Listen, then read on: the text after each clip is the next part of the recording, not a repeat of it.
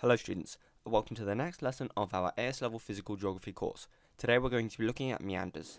Meanders are basically bends in the course of a river, and this is what the river looks like from a bird's eye view. As we can see, the water will flow along the river down here, and we can see the banks which are located along the sides. Now, there's two parts of rock which are going to make up the river bed. We have hard rock, which is very resistant and very hard to erode, and we have soft rock, where the soft rock is very easy to erode and very soft.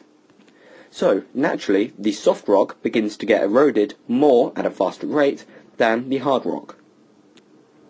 What this means is the soft rock, as we can see now, decreases in size, and over time it begins to erode. Now the hard rock doesn't. What this means is that the river, when it's going to be flowing in, can't get around the hard rock or erode it. So this is pretty much an obstacle, and the river can't pass it at all, so it gets blocked. What this means is that the river is going to have to move around the hard rock. So it's going to come around the course of the hard rock, because it can't go through it or over it, or it may go over it or may go around it, and it's going to head in the direction of the soft rock. So as it heads in the direction of the soft rock, it's being pushed out of the direction of the hard rock.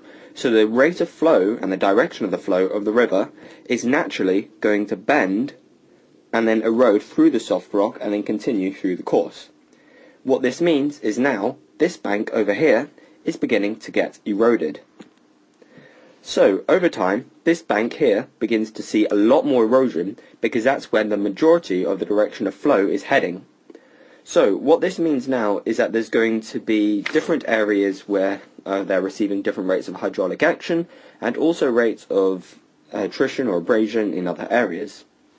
So now you could probably notice this yellow bit here, and the yellow bit is meant to represent sediment. So this means that the river, when it's travelling here, is going to come through the soft rock and erode it. However, all the parts and all the particles that it's carrying are going to be deposited over here by the hard rock. That's because maybe the hard rock may cause the sediment to prevent from moving, and it will then start to get a build-up around this area.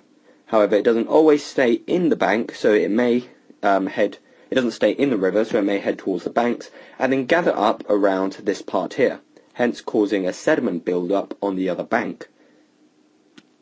And this is eventually what we get. We get this meandering movement up and down and zigzagging across the river due to these different rates of deposition and erosion. So, for example, let's have a look at this section here. As we can see, the hard rock has more sediment on its side, and the soft rock area has been completely eroded, and we get this nice natural curve. Then, up here, in this section, we can see that the soft rock is being eroded, and we're getting more of a bend. Say, this area here could probably show what we could see if the soft rock was completely eroded and the bank then expanded.